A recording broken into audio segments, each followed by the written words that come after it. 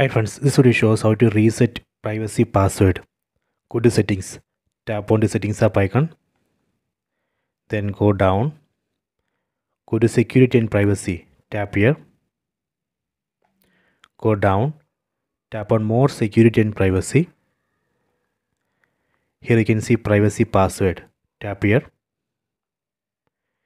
So let me enter privacy password. See, password entered is wrong, so I am going to reset. Tap on forgot password, tap here, forgot password. Then here you can see reset through recovery email, tap here. See, it says verification code will be sent to this email address. So we have to open this email address, then we need to enter the code here. So let me enter the code 92. See, it says set new privacy password. So I need to set new privacy password here. Let me set new privacy password. Tap on password type.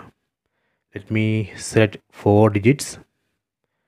Let me enter new privacy password here, 12121212. Try to enter strong one. See, privacy password changed. So this way we can reset and update privacy password. So please try this. So let me confirm that privacy password has been changed.